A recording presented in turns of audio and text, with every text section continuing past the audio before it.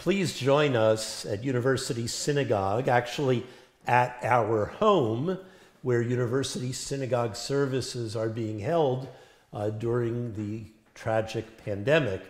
But every Friday night, if you go to universitysynagogue.org and you go to the homepage and you click the orange button, you'll find our latest service at 7 p.m. or any time thereafter. All the past services stay on that homepage. And this Friday night, August 21st, my guest at services, who I'll be interviewing, will be Reiner. And his topic will be news literacy, how to distinguish fact from fiction when journalism is being attacked. So our services are full of joy and singing and poetry and traditional prayers. And also at each week, I have a chance to interview an important person.